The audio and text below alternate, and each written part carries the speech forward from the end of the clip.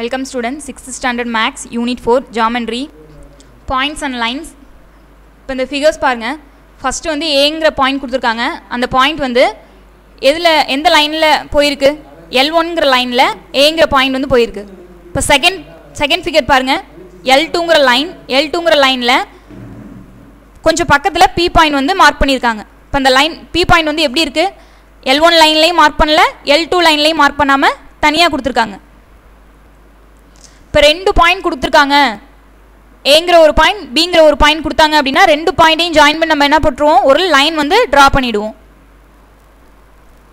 இப்போ இந்த ஃபிகர்ஸ் பாருங்கள். 3 பாயிண்ட் நம்ம கொடுத்துருக்காங்க. இப்போ ஃபஸ்ட்டில் பார்த்தோம் அப்படின்னா ABCங்கிற 3 பாயிண்ட்மே L1ங்கிற லைனில் மார்க் பண்ணல. செகண்டு L2ங்கிற லைன் பார்த்தோம் அப்படின்னா ஏங்கிற பாயிண்ட் வந்து லைனில் மார்க் பண்ணியிருக்காங்க, B and C வந்து லைனில் மார்க் பண்ணல. L3 லைனில் A and Bங்கிற பாயிண்ட் மார்க் பண்ணியிருக்காங்க, Cங்கிற பாயிண்ட் வந்து மார்க் பண்ணல. நெக்ஸ்ட்டு L4 லைனில் ABC 3 பாயிண்ட்மே எதில் மார்க் பண்ணியிருக்காங்க? L4ங்கிற லைனில் மார்க் பண்ணியிருக்காங்க. இப்போ இந்த 4 லைன்லேயுமே ஃபஸ்ட் லைனில் 3 பாயிண்ட்மே மார்க் பண்ணாமல் இருக்காங்க, செகண்ட் லைனில் ஒரு பாயிண்ட் மட்டும் மார்க் பண்ணியிருக்காங்க, தேர்ட் லைனில் 2 பாயிண்ட் மட்டும் மார்க் பண்ணியிருக்காங்க, ஃபோர்த்தில் தான் 3 பாயிண்ட்மே லைனில் மார்க் பண்ணியிருக்காங்க. இப்போ when all 3 points are on a line, they are special, we can call such point as collinear points. இப்போ இந்த லைனில் 3 பாயிண்ட்ஸுமே மார்க் பண்ணியிருக்காங்க பார்த்தீங்களா? இது மாதிரி மார்க் பண்ண லைன் தான் என்ன சொல்கிறோம்? கொலினியர் பாயிண்ட்ஸ்னு சொல்கிறோம். 3 பாயிண்ட்ஸ் கொடுத்துருக்காங்க அப்படின்னா 3 பாயிண்ட்டுமே அந்த லைனில் மார்க் பண்ணியிருக்கணும். ஒரு பாயிண்ட் மட்டும் மார்க் பண்ணிவிட்டு 2 பாயிண்ட் மார்க் பண்ணல, இல்லை 3மே மார்க் பண்ணல, 2 பாயிண்ட் மார்க் பண்ணிவிட்டு ஒரு பாயிண்ட் மார்க் பண்ணாமல் இருக்காங்க அப்படின்னா அதெல்லாம் கொலினியர் பாயிண்ட்ஸ் கிடையாது. கொலினியர் பாயிண்ட்ங்கிறது என்ன அப்படின்னா 3 பாயிண்ட்ஸ் கொடுத்துருக்காங்க, 3 பாயிண்ட்மே லைனில் மார்க் பண்ணியிருக்கணும், அந்த மாதிரி பாயிண்ட்ஸ் தான் கொலினியர் பாயிண்ட்ஸ். நெக்ஸ்ட்டு இப்போ இந்த பிக்சர் பாருங்கள். 2 லைனுமே ஓங்கிற பாயிண்டில் இன்டர்செக்ட் ஆகிருக்கு. இப்போ ஓங்கிற பாயிண்ட்டை பேஸ் பண்ணி அதில் 90 டிகிரி இருக்குது, இப்போ ஆங்கிள் 90 டிகிரி இருக்குது. இந்த லைன் வந்து நம்ம என்ன சொல்கிறோம் அப்படின்னா பர்பெண்டிகுலர் லைன் அப்படின்னு சொல்கிறோம். 2 லைன் இன்டர்செக்ட் ஆகும் பொழுது 90 டிகிரி கிடச்சிச்சு அப்படின்னா அந்த லைன்ஸ் வந்து perpendicular lines. when 2 lines intersect at right angles, when we call them as perpendicular line. இப்போ நெக்ஸ்ட்டு 2 ஃபிகர் கொடுத்துருக்காங்களா? இப்போ ஃபஸ்ட்டில் எப்படி இருக்குது? ஒரு லைனும் இன்டர்செக்டிங் பாயிண்ட் வந்து 3 பாயிண்ட்ஸ் கொடுத்துருக்காங்க. இப்போ இதில் வந்து இந்த 2 லைன் இந்த இடத்துல கிராஸ் ஆகுது, அதே மாதிரி இந்த லைன் வந்து இந்த பாயிண்டில் கிராஸ் ஆகுது, இந்த லைன் வந்து இந்த பாயிண்டில் கிராஸ் ஆகுது.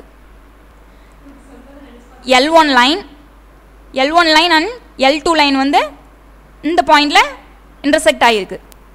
Next L1 and L3 line வந்து இந்த பாயிண்டில் இன்டர்செக்ட் ஆகிருக்கு. Next L3 and L2 line இந்த பாயிண்டில் கிராஸ் ஆகிருக்கு. இப்போ செகண்ட் பிக்சர் பாருங்கள். 3 லைன் வந்து சேம் Pங்கிற பாயிண்ட்லேயே இன்டர்செக்ட் ஆகிருக்கு. L1, L2, L3 3 லைனுமே Pங்கிற பாயிண்டில் தான் இன்டர்செக்ட் ஆகிருக்கு. இப்போ first figure L1, L2, L3 3 லைனுமே எதில் நம்ம இன்டர்செக்ட் ஆகிருக்குன்னு சொன்னோம்? Pங்கிற பாயிண்டில் இன்டர்செக்ட் ஆகிருக்கு. இந்த மாதிரி வர லைன்ஸ் தான் கன்கரண்ட் லைன்ஸ் அப்படின்னு சொல்கிறோம். when many lines intersect at single point, that is again special, we call that the point P as a point of concurrency. இந்த Pங்கிற பாயிண்ட் என்ன சொல்கிறோம்? point of concurrency அப்படின்னு சொல்கிறோம். the lines are called concurrent line. இப்போ இந்த L1, L2, L3ங்கிற line Pங்கிற பாயிண்டில் intersect ஆகிருக்கு, அந்த Pங்கிற பாயிண்ட்டை பாயிண்ட் ஆஃப் கன்கரன்சின்னு சொல்கிறோம். நெக்ஸ்ட்டு அந்த L1, L2, L3ங்கிற லைன்ஸை கன்கரண்ட் லைன் அப்படின்னு சொல்கிறோம். அனதர் பிக்சர் இப்போ L1, L2, L3ங்கிறது எல்லாமே டிஃப்ரெண்ட் பாயிண்டில் தான் கிராஸ் பண்ணி போயிருக்கு, அது நாட் கன்கரண்ட் லைன். எக்ஸசைஸ் 4.3 இப்போ இந்த டயக்ராம் பாருங்கள். A and Bங்கிற லைனில் O சென்டர் பாயிண்ட் மார்க் பண்ணி அதுலேருந்து Cங்கிற ஒரு பாயிண்ட் மார்க் பண்ணியிருக்காங்க. இப்போ first question, A, O and B are dash point. இப்போ ஏங்கிறது இந்த பாயிண்ட், பிங்கிறது இது, ஓங்கிறது இந்த பாயிண்ட்.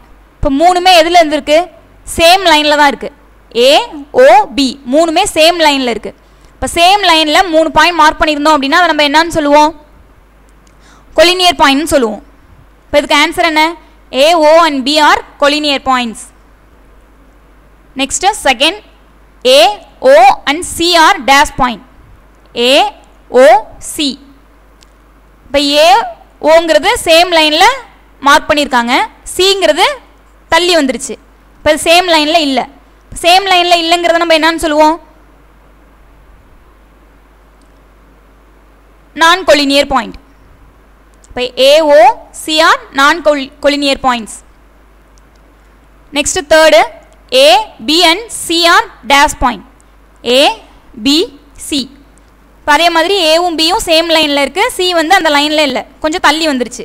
அப்போ இதுவும் என்ன தான்? நான் கொலினியர் தான். Next fourth question, dash is the point of concurrency. இப்போ கன்கரன்சிங்கிறது என்னது? ரெண்டு லைன் வந்து சேம் பாயிண்டில் மீட் பண்ணி போகிறது. இப்போ இங்கே கன்கரன்சி எது? ஏ பி சி மூணுமே எந்த இடத்துல பாயிண்ட் ஆகிருக்கு? ஓங்கிற பாயிண்டில். இப்போ point of concurrency O point.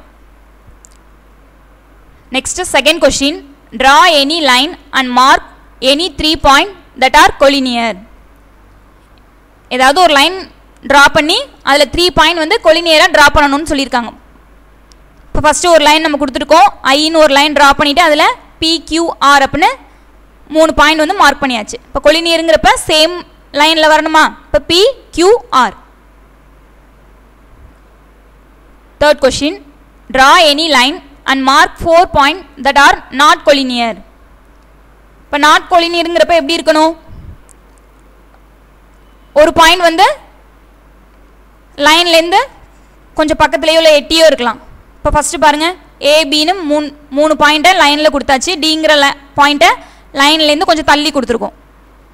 இது மாதிரியும் கொடுக்கலாம், இல்லை ஏபி டிங்கிற பாயிண்ட்டை லைனில் கொடுத்துட்டு சிங்கிற பாயிண்ட்டை லைன்லேருந்து தள்ளி கொடுக்கலாம். ஆர் ஏ பியையும் லைனில் கொடுத்துட்டு சிடியை பாயிண்ட்லேருந்து லைன்லேருந்து தள்ளி கொடுக்கலாம். எப்படி வேணாலும் கொடுக்கலாம். நாட் கொலினியருங்கிறது எப்படி இருக்கணும்? இப்போ 4 பாயிண்ட் சொன்னாங்க அப்படின்னா அதில் ஏதாவது ஒரு பாயிண்ட்டோ இல்லை 2 பாயிண்ட்டோ லைனில் இருக்கிற மாதிரி கொடுத்துட்டு பேலன்ஸை வந்து லைன்லேருந்து தள்ளி இருக்கிற மாதிரி கொடுக்கணும். Next fourth question, draw any 3 line to have a point of concurrency. இப்போ பாயிண்ட் ஆஃப் கன்கரன்சிங்கிறது என்னது? ஒரு 3 லைன்ஸ் கொடுத்துருந்தாங்க அப்படின்னா 3 லைனும் ஒரு பாயிண்டில் மீட் பண்ணியிருக்கணும். இப்போ L1 L2 L3 3 லைன் வந்து சேம் பாயிண்டில் மீட் பண்ணியிருக்க போகிற மாதிரி நம்ம ட்ரா பண்ணிக்கணும். இதுதான் point of concurrency. Next fifth question, draw any 3 line that R not concurrent, find the number of points of intersection. இப்போ 3 லைனை நாட் கன்கரண்டாக கொடுக்கணும் அப்படின்னு சொல்லியிருக்காங்க. இப்போ நாட் கன்கரண்ட்னா எப்படி கொடுப்போம்? 3 லைனுமே சேம் பாயிண்டில் மீட் பண்ணியிருக்கக்கூடாது. இப்போ ஃபஸ்ட்டு எங்கே பாருங்கள், I1ங்கிற லைன் கொடுத்துட்டோம். நெக்ஸ்ட்டு I2 லைன் ட்ரா பண்ணியாச்சு, I3 லைன் மார்க் பண்ணியாச்சு. இப்போ நமக்கு இன்டர்செக்ஷன் பாயிண்ட் எவ்வளோ கிடைக்குது? 1 2 3. I3 I2 மீட் பண்ணுற இடத்துல ஒரு பாயிண்ட் வரும். நெக்ஸ்ட்டு I1 I3 மீட் பண்ணுற இடத்துல ஒரு பாயிண்ட் வரும். I2 அண்ட் I1 மீட் பண்ணுற இடத்துல ஒரு பாயிண்ட் வரும். இப்போ பாயிண்ட் ஆஃப் இன்டர்செக்ஷன் வந்து நமக்கு 3 பாயிண்ட்ஸ். பாயிண்ட்ஸ் அண்ட் லைன்ஸ் பார்த்துருக்கோம். நீங்கள் டிஃப்ரெண்ட்டாக கன்கரண்ட் லைன்ஸ் வரைஞ்சி பார்த்து பாயிண்ட்ஸ் மார்க் பண்ணி பாருங்கள். Thank you students.